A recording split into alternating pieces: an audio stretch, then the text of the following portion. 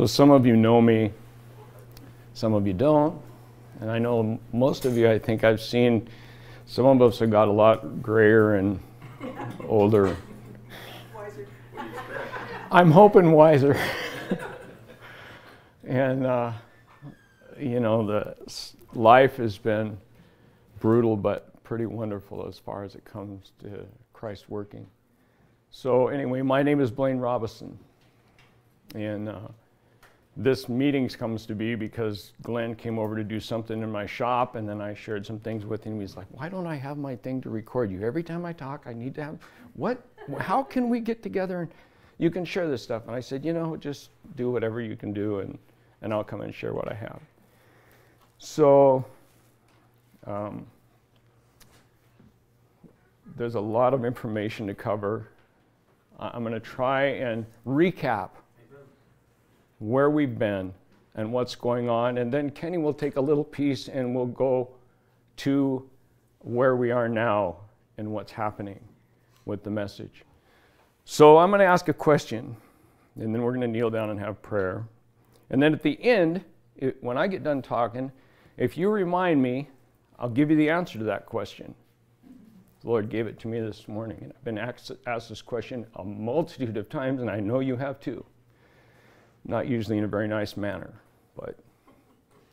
So anyway, the question is, where is Christ in your message?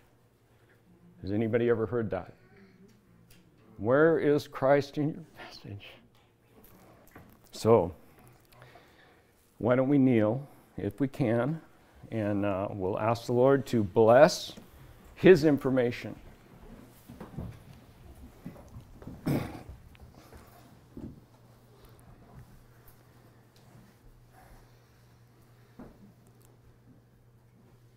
Father in heaven, you've gathered your people together on the Sabbath to look at a message that has been given, designed to purify, make white, and try. And Lord, there's a lot of information here, and without the guidance of your Holy Spirit, that third dignitary of the Godhead, the one who would possess us and teach us those things, the great things of God. Lord, without Him, we can do or understand nothing. And so we're asking, Lord, that you would intervene in our behalf here, that angels that excel in strength would come and be present in this building, that those wicked and evil angels would be driven from this place, that we might have our minds open to your understanding. And please, Lord, this is about you, not me. This is about what you've been teaching me. This is about a testimony that is my life, that involves these truths. So please, Lord, speak. And I thank you in Jesus' name. Amen.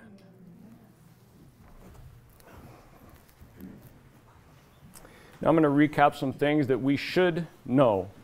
We should have gone through, but it's going to come in a little bit different way. And so it won't be completely boring. And for those, some of you don't know anything about any of this stuff. But interestingly enough, we're all going to pass through this experience one way or the other. And some of the information I read later on will tell you how and why that happens. So,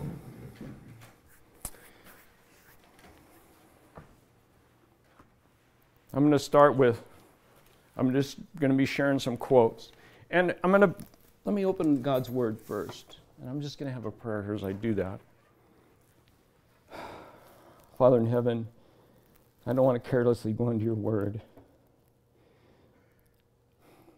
So I ask for the carefulness, the meekness and lowliness that only you can give in approaching the throne of grace, as you've written and given us these things in your Word.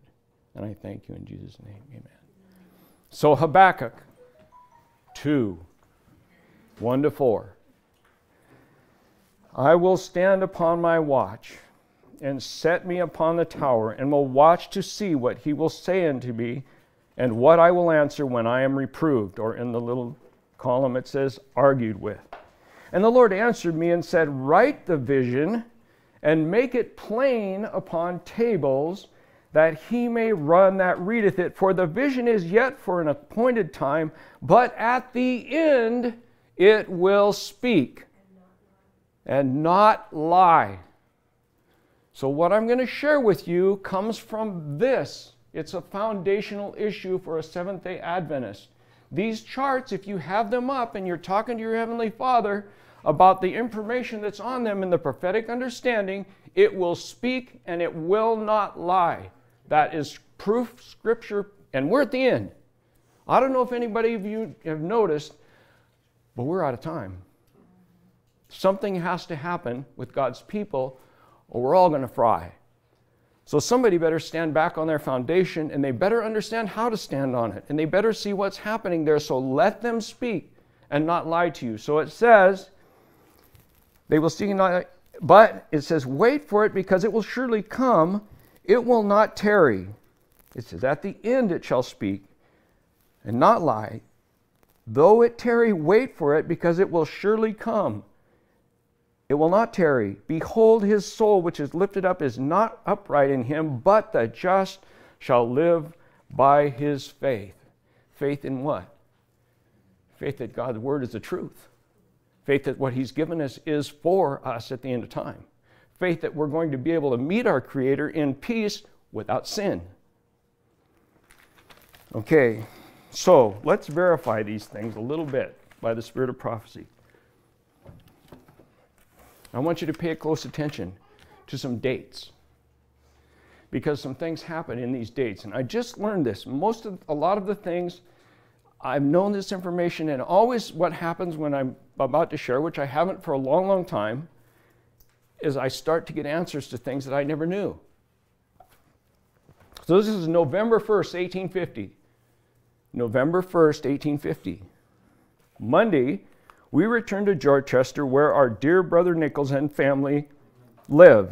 There in the night, God gave me a very interesting vision, the most of which you will see in the paper. God showed me the necessity of getting out a chart. I saw it was needed, and that the truth made plain upon tables would affect much and would cause souls to come to a knowledge of the truth. What truth? Christ. What does Christ say? John 14:6. I am the way, the truth, and the life. No man comes to the Father but through me, by me. So the truth. When the truth comes up and it's said that we're given the truth, you got a decision to make. Either God's word and the spirit of prophecy are truth, or they're a huge lie. Catastrophic. So the determination you have to make is, am I going to go find whether this is truth or not? So it says, so you get, she's verifying the truth made plain upon tables. We need a chart in 1850, November 1st. Okay, this is November 7th. Now she's getting different views and different things are happening. So listen, I saw that the truth, Christ, should be made plain on tables. That the earth and the fullness thereof is the Lord's, and that necessary means should not be spared in making it plain. I saw that the angels' messages made plain would have an effect. I saw that the old chart was directed by the Lord. So what is she doing here? This is a different view now, and she's verifying this chart. That's what she's doing. It says, I saw that the old chart was directed by the Lord, and that not a peg of it should be altered without inspiration. Now something's going to happen really soon here, because in a few weeks she's going to get another view, and there's going to be another chart. So who's getting the variables about inspiration? Is God giving her then the inspiration to make the corrections? Yeah, so it says that pin or peg should be removed without inspiration. I saw that the figures on the chart were as God wanted them, and his hand was over and hid a mistake in some of the figures so that none could see it until his hand was removed. Okay? Now some people say, well, it's a 25-20 that was a mistake. And, but we know, because if you look at the 1850 chart, understood correctly, you will realize that there's only one thing changed. A little number there that happens to be here and here and here and here. She was given the inspiration, 1844, October 22nd, 1844. So, letter 28, 1850, November 27th. So this is a couple weeks later. On our return to Brothers Nichols, the Lord gave me a vision and showed me that the truth must be made plain upon tables, and it would cause many to decide for the truth. For who? Truth. For Christ. For truth. I am the way, the truth, and the life. By the three angels' messages, with the two being made plain upon tables. What did you just say? Let's look at it again. It would cause many to decide for the truth by the three angels' messages, with the two former being made plain upon tables. So you have two being made plain on tables, and you have a third angel's message. So what you hear and see here is three angels' messages. Now listen.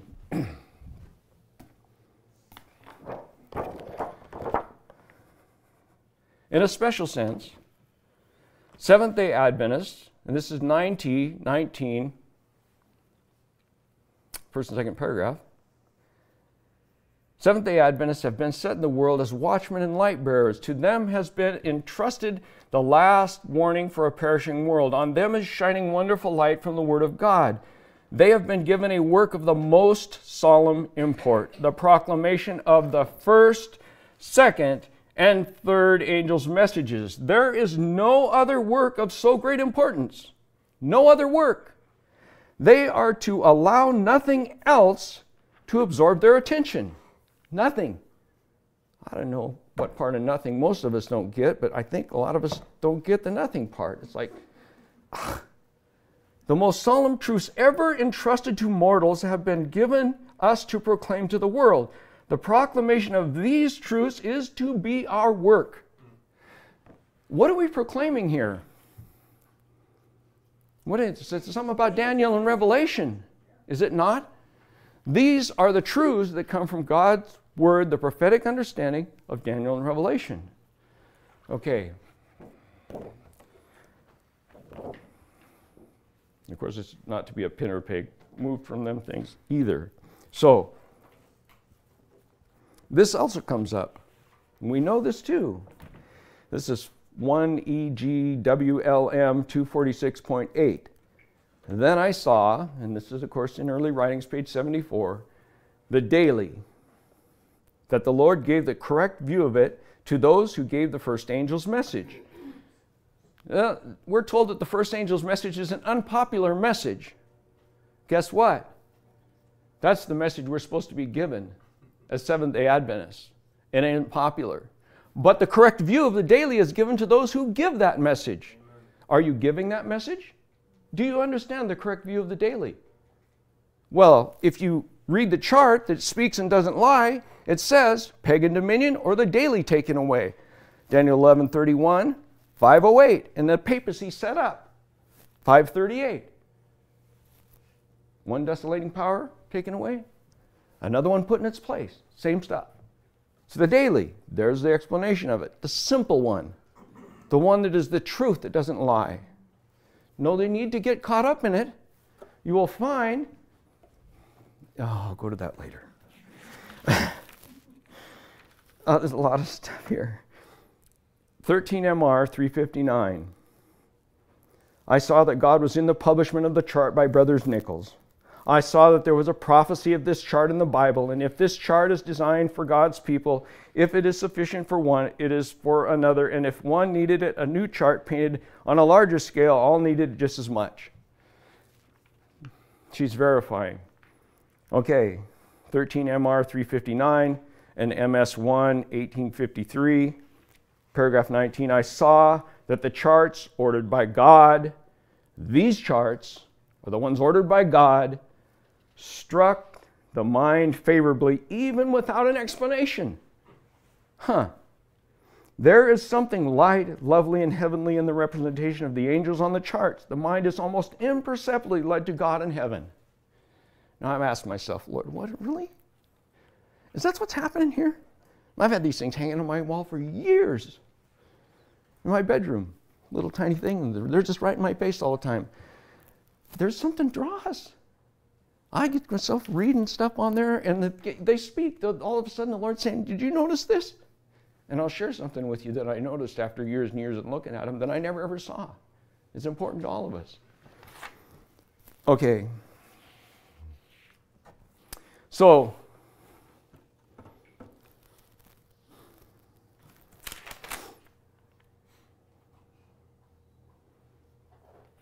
Manuscript Release 15, page 317, and Letter 78, 1905.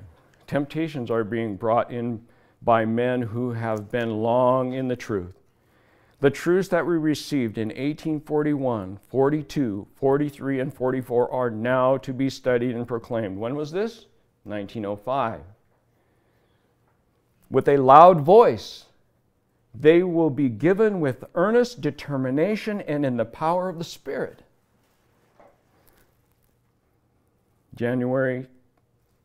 Review and Herald, January 19, 1905, paragraph 22. We have, as had John, a message to bear of the things which we have seen and heard. God is not giving us a new message. We are to proclaim the messages that in 1843 and 1844 brought us out of the other churches. We need the zeal and earnestness that were then seen among God's people. Some of us are getting worn out, and our zeal and earnestness isn't so good. And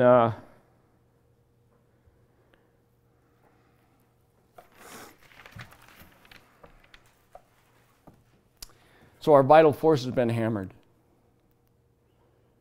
You know what happens when you lose your vital force? You die. So what happens is Adventism has got this thing. They're like a blind man. He's had a lung, a kidney removed, his spleen been removed, the gallbladder's removed, the appendix and the reproductive organs are removed, but he looks fine to all appearances, and he even tells you that it's the case. Everything is good. Well, it's the church militant. Have anybody ever heard about the church militant? Well, I heard I'm the church militant. I came into Adventism 60 years ago. I went to everything that Adventism produced as a child. I went to all the MB programs. We had morning and evening worship. I went to Vespers. I went to all the Revelation seminars. I went through all the schooling. Do you think I'm not a Seventh-day Adventist? I'm a Seventh-day Adventist. Do you think I knew what my message was? I heard the three angels' message all the time. All the time. Only I never heard it. Only I never heard the three angels' messages. How's that possible? Well, because Satan had done this little thing. He crucified the message. He was able to do it. I'm going to read you two accounts. And this is in Spiritual Gifts. Pay close attention to the dates. Page 74. Interesting, it's on the same page as this other in early writings. So, Spiritual Gifts, page 74. Listen to this. But at this time, Thomas was not present. He would not humbly receive the report of the disciples, but firmly and self-confidently affirmed that he would not believe unless he should put his finger in the prints of the nails and his hand in his side where the cruel spear was thrust. In this he showed a lack of confidence in his brethren. And if all should require the same evidence, but few would receive Jesus and believe in his resurrection. But it was the will of God that the report of the disciples should go from one to the other, and many receive it from the lips of those who had seen and heard. God was not well pleased with such unbelief. And when Jesus met with his disciples again, Thomas was with them.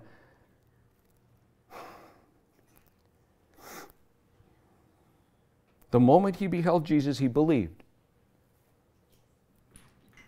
But had declared that he would not be satisfied without the evidence of feeling added to sight. And Jesus gave him the evidence that he desired. Thomas cried out, "My Lord and my God!" But Jesus reproved Thomas for his unbelief. He said to him, "Thomas, because thou hast seen, thou hast believed. Blessed are they that have not seen and yet have believed. So I saw." Now listen, this is really important. And I know that some of you have read this and heard this before. "So I saw that those who had no experience in the first and second angels' messages must receive them from those who had an experience and followed down through the messages." Who are you going to receive your experience from? Pioneers. The pioneers. Nobody in this age has gone through that experience. Not one. None of us have.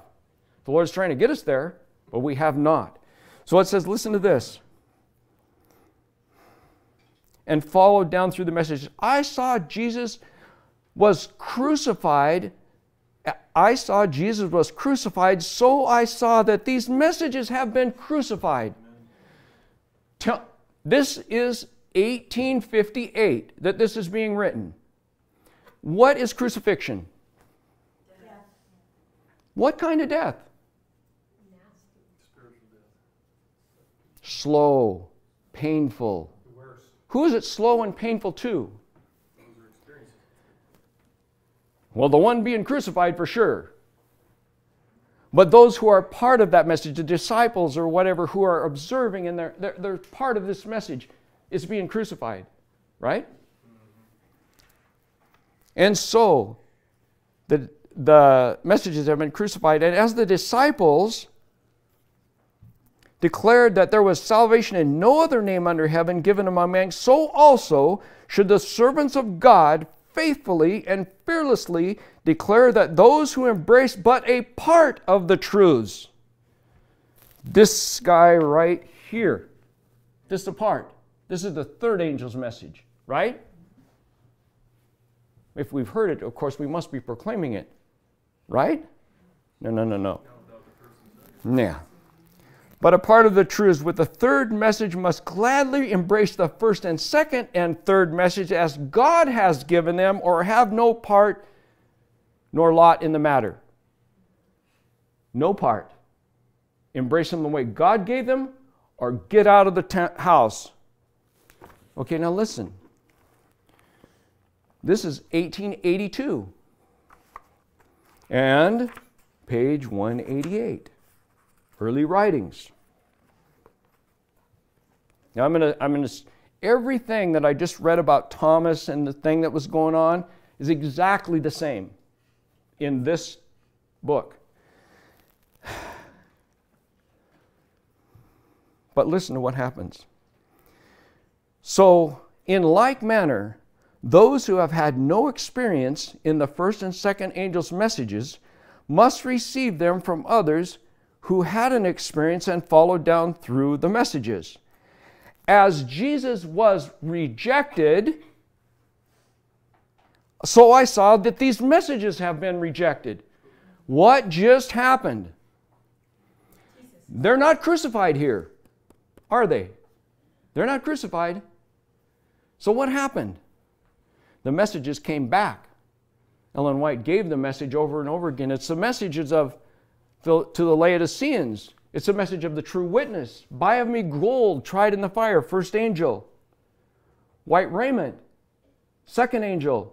"The righteousness of Christ," judgment to come, third angel. "Eye salve." So what has happened here? This is 1882, and she's saying the message got crucified. It was obliterated. Now it's come back to us.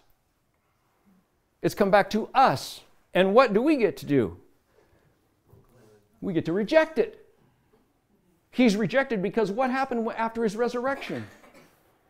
What happened after his resurrection? He came back to his people for 40 days.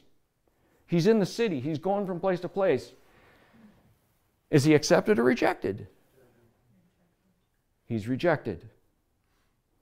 So the message comes. You have an opportunity. Do you accept? Do you reject? But it only comes in one way, the way God has given it. The three angels. Now, I'm going to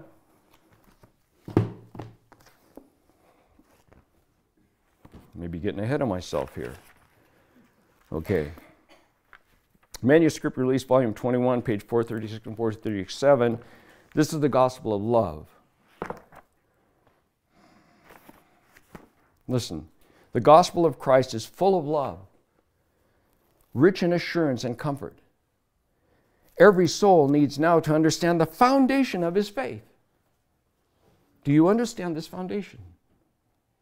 This is the faith once delivered to the saints. This is the truth that written on the heart will get you through the issue that's coming. How do I know that? I'll finish that quote in a second. Blaine Writings, 256.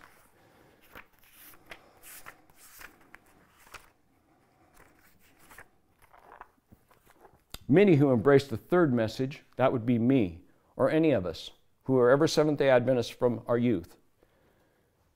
I embraced the third angel's message, what I knew of it. Many who embraced the third message had not an experience in the two former messages. Satan understood this. He's known all along that we haven't had the experience. Satan understood this. His evil eye was upon them to overthrow them, but the third angel was pointing them to the most holy place. And those who had had an experience in the past messages were pointing them the way to the heavenly sanctuary. So our intellect tells us we know all about what's going on in heaven. We can get in the most holy place. My brain tells me it's so. Isn't that right? But what didn't happen? It says the first two angels are pointing us how to get to the sanctuary in the first place. To the most holy place, into the understanding of the seventh-day Sabbath, correctly understood in the ark, the way they got to it. Okay, listen. The past messages were pointed. You know what? I'm going to stop here for just a second. I don't want to put anybody on edge because I get amped out with this information. Yeah. There's so much that I want to share. This is the heart issue. The Lord has done this thing with me, and He's showed me such truths that just are mind-bending to me. And it's like, I want them to transfer, but I realize it's not my business to transfer that information. Only my Heavenly Father, through the work of the Holy Spirit, can transfer the information. So my thing is to get excited. Unfortunately, it just always happens. And my wife tells me, ease up, Blaine, you're in AFib all the time anyway, you're going to die. It's true, I've been in AFib for 2 years, solid. My heart never beats a normal heartbeat, ever. Does not. It's a scary thing. If you listen to it now, you'd send me to the hospital. Anyway, it says, listen, and those who had had an experience in the past messages were pointing them the way to the heavenly sanctuary. These pioneers, the dead who are speaking to us, are telling us how it is we get there by the messages. Many saw the perfect chain of truth in the angel's messages. Bonk, whoosh. They saw the perfect chain of truth, okay? And gladly received them in their order. In their order. None of these get changed. God says, don't change them. Amen. They're as He wants them. I don't care what anybody says. I'm going to go with the angel Gabriel on this. Amen. I'm going to go, and then I'm going to try and find out, because the question, you have to have the right question, has to be put there by the Holy Spirit. The question is, Lord, how is it that this thing has anything to do with me being like you? Right question. I need the character of Christ. There's something in this message, and we'll get to that in a minute. Many saw the perfect chain of truth in the angel's message and gladly received them in the order and followed Jesus by faith into the heavenly sanctuary. When the thing happens, you know what? Everybody says, well, we're in the second angel. No. We're getting the first angel. We're in the second angel. You know, and pretty soon the third. No, we're not. The Lord's still trying to instill this. He's still trying to get the first angel through our thick skulls. It's called justification. Laying your glory in the dust. Doing for you what Christ doing for you what you cannot do for yourself. first angel, ripping self out of there, replacing it with the work of the Holy Spirit, telling you how and what to do and when to do it and why to do it. And we're in there rooting around, not letting the Lord do His work. And so we think that we've passed into the courtyard. Really. Think about those people who've passed into the courtyard with their lambs. Find out what was going on in their head when it was happening. Oh man, serious business. That's before it got all polluted and twisted and couldn't do what it was supposed to do anymore. In the beginning, man, this was so serious. It was very exact in the asking forgiveness, placing it on the head of the lamb. There was an understanding of what was going on there. It wasn't the confessional, 1 John 1:9. If we confess our sins, He's faithful and just to forgive us our sins and cleanse from all unrighteousness. No, and I'm not trying to be funny. I'm telling you, this is what we do. We've got the Adventist confessional. We use a scripture to do it.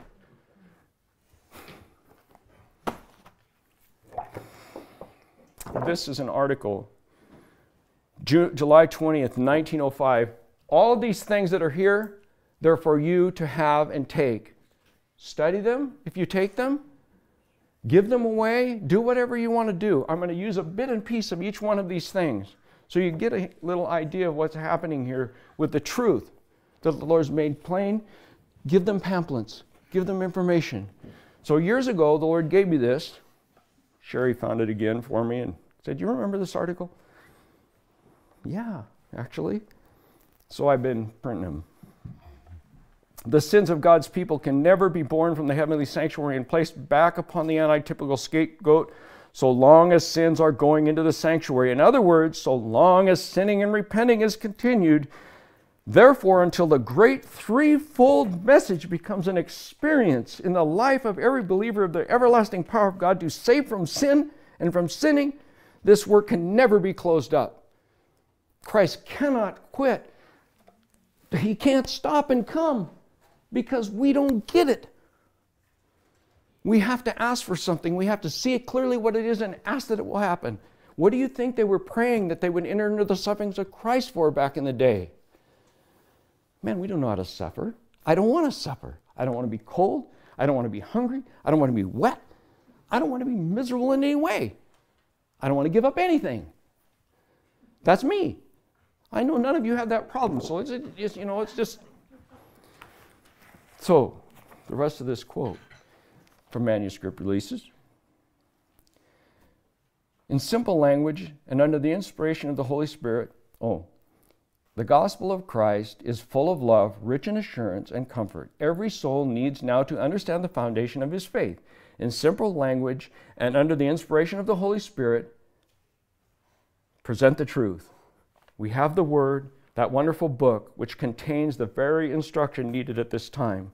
The testing time is right upon us. We must build upon the rock, Christ. That will stand the storm of test and trial. Which rock are you building on? Are you going to pass the test?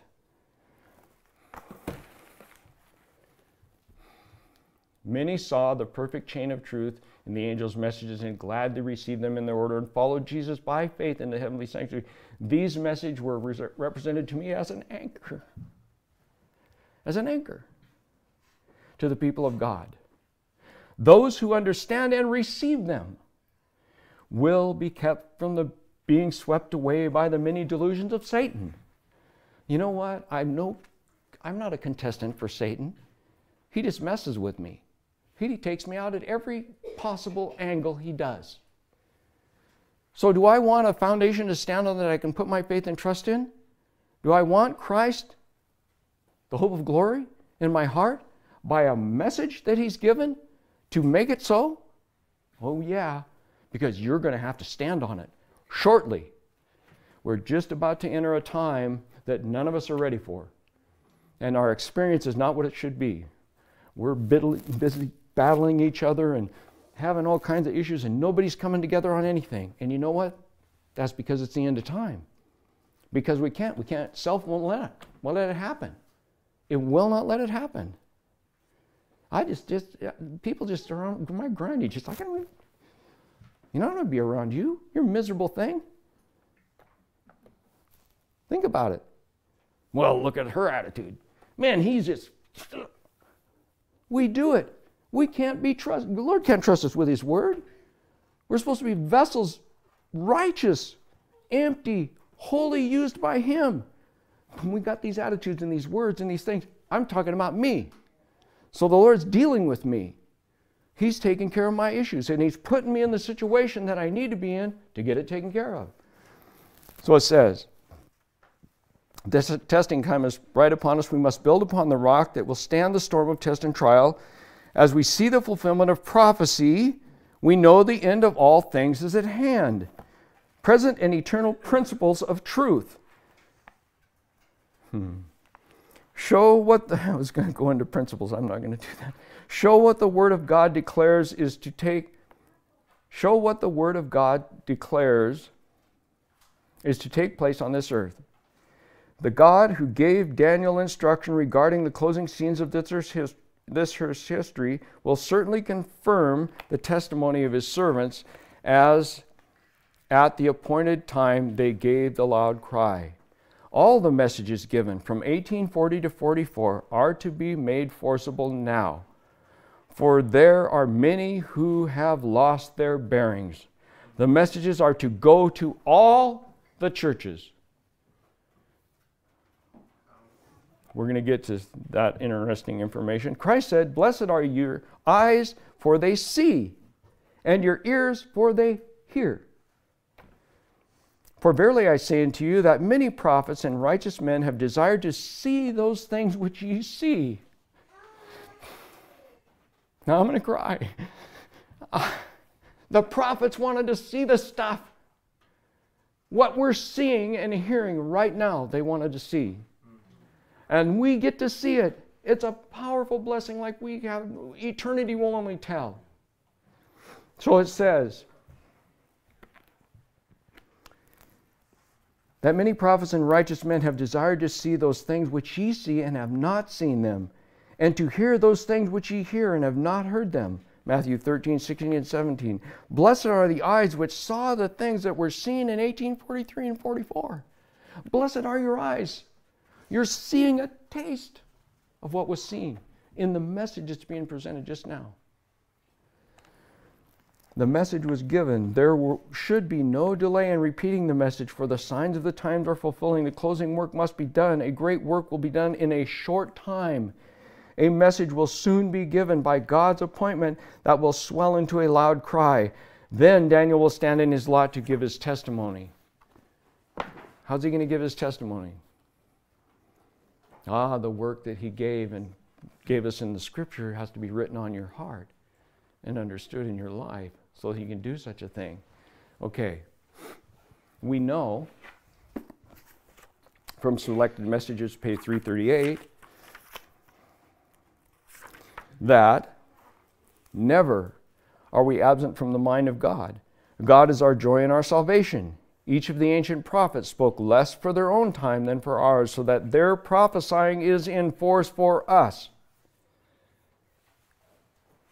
Okay? Keep that in mind.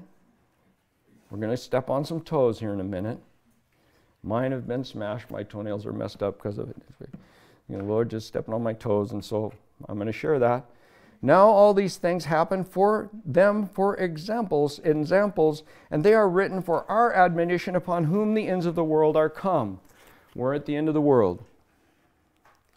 So the thing has come. So we're told in early writings.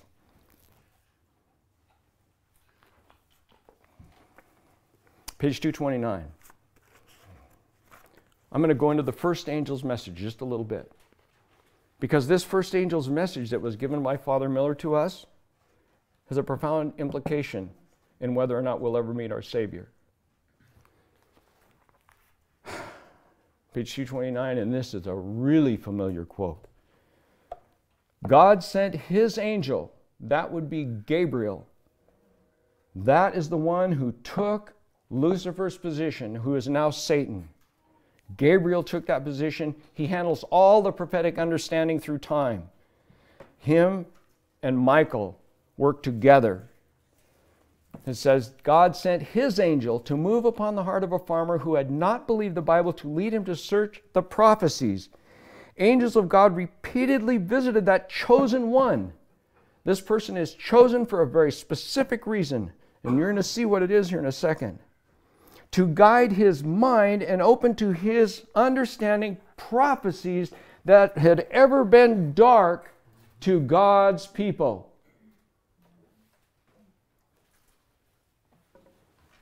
Okay, listen to what happens here. The commencement of truth was given to him. What's the beginning of the chain of truth here? What's the beginning of the chain of truth here? 677. Now, I don't care what anybody else tells you. God is telling you that this is where it starts. You can argue with it. I can do whatever I want with it, but it ain't going to change what it is. And what we've been told by God's Spirit through Ellen White, what it is. And I'm going to share something with you that is profound, that each of us have a problem with, and even though I understand and know this information, I still have a problem with it. I just is the way I am. It was the way I was raised. And so it's ever interfering. So it's just like the disciples, when Christ was given the truth of his Father in heaven, all of the stuff that they learned from the rabbis kept intercepting the information, and they couldn't get it. They couldn't get it. The understanding of prophecy had ever been dark to our people. The commencement of the chain of truth was given him, and he was led on to search for link after link, and to look with wonder and admiration upon the Word of God. He saw there a perfect chain of truth. He saw a perfect chain. He was given the chain so that we can see it. And we're told that no pins, no pegs, no links, nothing can be pulled out. So in the early days, after 1844, and confusion began to come in, guess which pin got pulled? The daily. So what happens? You disintegrate the two desolating powers. You take them apart. You don't have a 25-20 anymore, and you only have half a prophecy. You only have half a prophecy. You don't got the rest of it. Paganism. So, this is the commencement of the chain of truth. How did William Miller study his Bible? One end to the other. Okay, so we discovered that Miller goes text by text by text until he doesn't get it. And that you don't understand what's going on, so then he goes into God's Word. He uses line upon line, precept upon precept. He begins to use God's Word to understand where he is. So what did we just find out was the commencement of the chain of truth? 677. Why do you think that he would do that? Because Christ says, I am the way, the truth, and the life. He wants to bring himself to us. It has to be the first thing we get. We have to get Christ first and last and best in everything. And so Miller, when he gets to Leviticus 26, you know the one. You've heard about it. When he gets to Leviticus 26, he runs into an issue. The angel Gabriel. You think he did?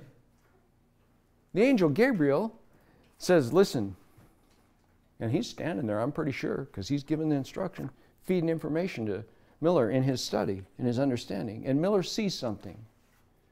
He sees something.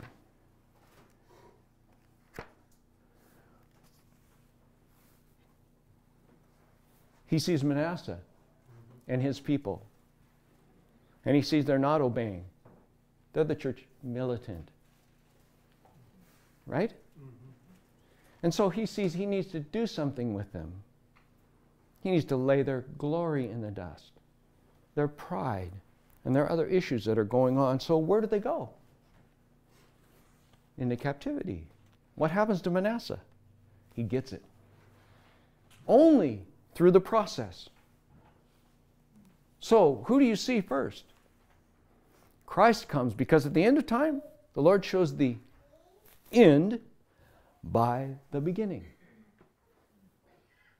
You're going to have to see Jesus, or you will never understand what this is. Now let me tell you what he says. Some of you have read the lecture. I've got copies of it here. Some of you have read this lecture. I read this lecture dozens of times. But about the 9th or 10th time I read it, the Lord said, I'm going to have you share this at a camp meeting. I'm like, Lord, I'm not Miller. I only know a couple things about this lecture. Yeah, I know. I want you to read it again. I'm like, what? I'm going to read it again. How many times do I got to read the thing?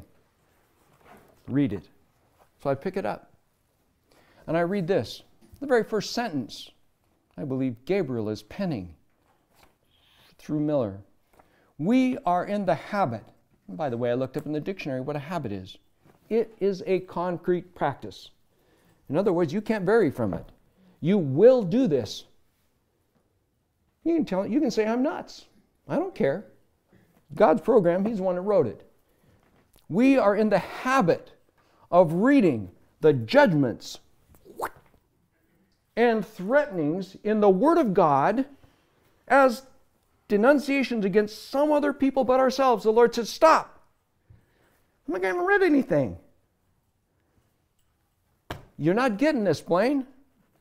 I wrote this lecture for you. What? Yeah, I'm interested in saving you. I worry about you first, and then you can maybe help somebody else, but you need to get this. You're in the habit of doing this thing. Everything you read, blessing or curse, you're giving it to somebody else. Mostly it's the denunciation, the threatenings. They're for somebody else. We're the Seventh-day Adventists. Obviously, we go tell them Catholics, they got a problem. Right? Obviously, the problem's for them. They're going to burn in hell because they aren't keeping the seventh-day Sabbath. Wait a minute. I'm in the habit of reading the judgments of God and giving them to somebody else, placing them on somebody else. I'm not taking the understanding of what's going on here and putting it in my own heart. So, some of us understand, if we look closely at the thing, we will understand that where is Christ in this message?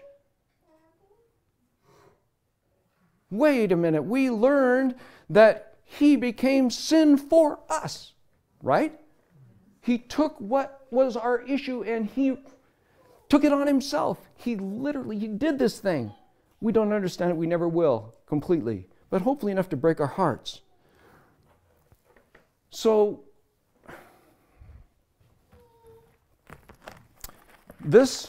listen, because this is us. This is Desire of Ages. Chapter 11,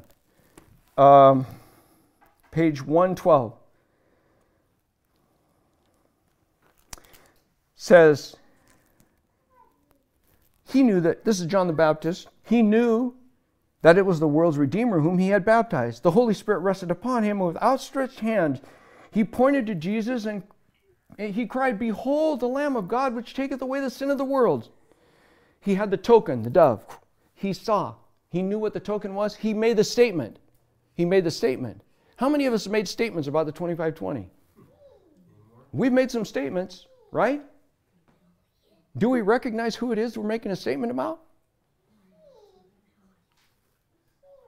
Listen, none among the hearers, not even the speaker himself, that would be me. That would be John the Baptist. But we're supposed to be John the Baptist. Given the second return of Christ, the message, we're supposed to be as John the Baptist. He represents us. So it says, not even the speaker discerned the import of these words, the Lamb of God. Okay, well, how did they miss that? How did they miss the Lamb of God? Their whole system was based on killing lambs for their sins, and that he was supposed to be that representation, right? Isn't that the truth? That is the truth, as I know it and understand it. It says, So listen to what happens. It says, upon Mount Moriah, that's what she jumps right into. Behold the Lamb of God. And then she jumps into this because they didn't get it. The people didn't get it. They didn't get it. We don't get it either. We say, sure we do. You say the Lamb of God, I know what that is. But when you say, behold the 25:20 that takes away the sin of the world, what kind of reaction are you going to get from that? Somebody's going to crucify you. Listen, Abraham had heard the question of his own, my father, of his son, my father, where is the lamb for the burnt offering? The father answered, my son, God will provide himself a lamb for a burnt offering. Genesis 22:7-8. And in the ram divinely provided in the place of Isaac, Abraham saw a symbol of him who was to die for the sins of man. What did he see? He saw the new covenant. He saw Christ written in your heart. Abraham had Christ written in his heart. The old covenant went away. He was now serving by an understanding of who his Savior was. For real. He saw. They didn't see. The symbols and types were toast. They didn't have them anymore. They'd forgotten. So when he says, behold, the Lamb of God who takes away the sin of the world, and they should have went, wait a minute. This morning we had a sacrifice to represent the Lamb of God for our sins. And this afternoon we had a sacrifice. And it says that he's going to be cut off in the middle of the week. That's 1,260 days from now. He's going to die. And if we keep doing this, by the time it gets there, he will be the 2,520th lamb that is slain. Well, there's something more important happening here. Because we're the one that's supposed to help finish this project. There's a lamb that escapes, in case we missed the loose end. Which lamb is that? The 2,520th lamb. What did the curse do? Saved us from. What did it save him from? Who was going to... A system that now was militant. What happened? Somebody's going to escape to be the 144,000. Somebody are going to be like Christ.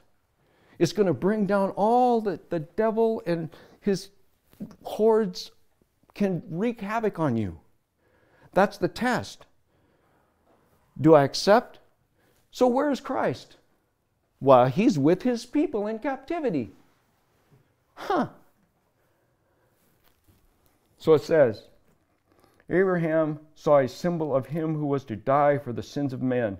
The Holy Spirit, through Isaiah, taking up the illustration, prophesied of the Savior he is brought as a lamb to the slaughter.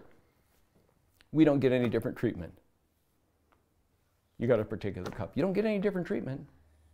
Same thing happens. Satan hates you. He's going to drub you out. You better know who you stand with. The Lord hath laid on him the iniquity of us all, Isaiah 53:7-6. But the people of Israel had not understood the lesson. Many of them regarded the sacrificial offerings much as the heathen looked upon their sacrifices as gifts by which they themselves might propitiate the deity.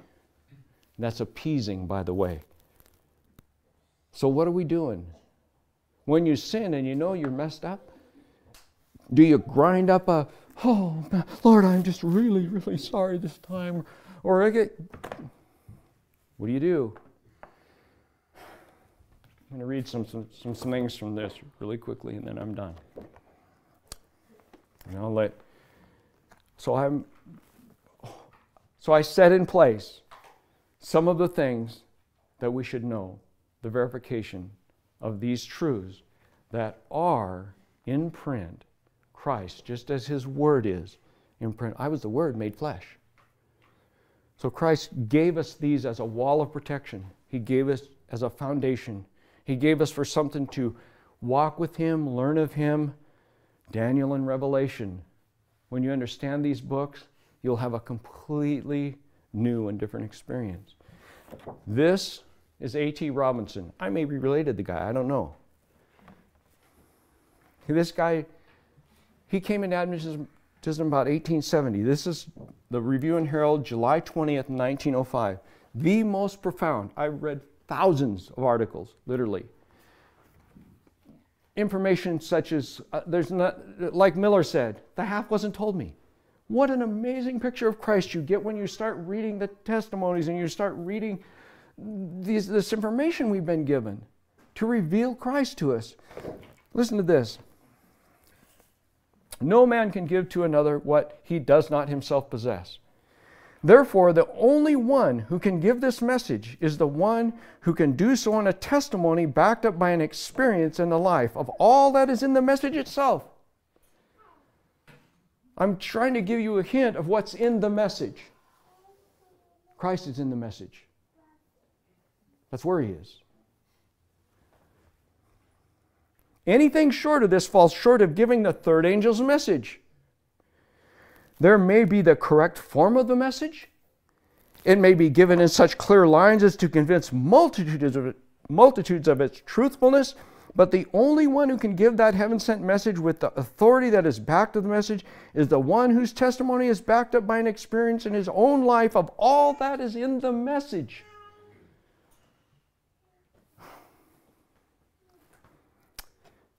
Let us see if we do not find this in the message itself. So the message, of course, we're talking about is Revelation 14, the whole thing, but of course we go to 6 to 13 as the three angels because that's where it's stated. And I might go there because most of us understand that, know that. So in the very words of the message, and I saw another angel fly in the midst of heaven, having the everlasting gospel. How many of you have heard lots of gospels? Well, I have the gospel. I have the love gospel. I just love gospel. I know how to do that. I can hug you and I can change your flat tire.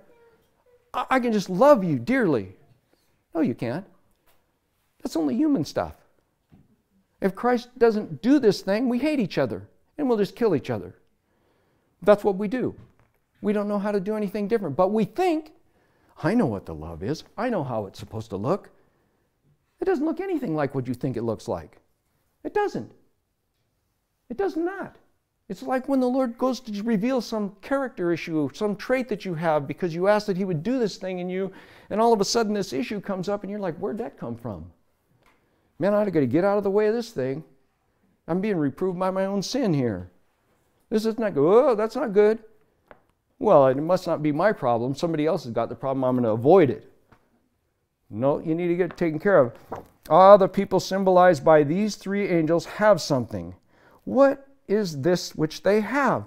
Having the everlasting gospel. What do they have the everlasting gospel for? Having the everlasting gospel to preach unto them that dwell on the earth. That's the point. They must first have the message. It must be an experience in the life before they can preach it to others. The testimony of the great apostle is right to the point. When it pleased God to reveal His Son in me, that I might preach Him among the heathen, Galatians 1, 15 and 16, He might have preached about Jesus. He might have shown the time and place and manner of His coming so clearly as to convince all who listened to Him that every specification of the prophecy had been fully met. But to preach Him fully, to preach Jesus, He who is the power of God and the wisdom of God, must be fully revealed in His own life. In order to give this message with a loud voice, which is to prepare a people for the coming of the Lord, like Him who was the herald of His first advent, one must be the message himself. So I pray, Lord. I did before I'm here. I'm like, Lord, help be the message because You said I have to be. And I'm with everything I have, I'm wanting to live this life so that I can be. You know what? I can't say I'm perfect. I can't do it. It's not so. I got issues. The Lord's dealing with them. The gospel being the power of God unto salvation from sin, and the third angel's message being the everlasting gospel, what less than the everlasting power of God to save from sin can this message be? That's all it is. Ever the Lord is dealing with our sin issue. How can any man give such a message as that, backed up by the authority which belongs to the message, unless he can present in his own life the evidence that there is power in the message to accomplish that thing? You will never, ever get a message that will deal with your sin in the structure of Adventism today.